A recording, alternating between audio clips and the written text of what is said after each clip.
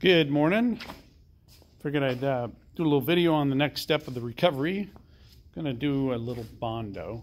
A little boo-boo here. When they hit the bumper, the plastic bumper dent came out, but they hit this part of the quarter panel. And it had been repaired before. There's a ton of Bondo behind it. So I'm not gonna make it look real pretty.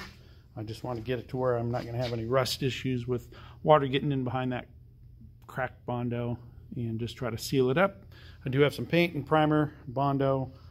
I am not a Bondo kind of guy, never done it before, so this is not a how-to video.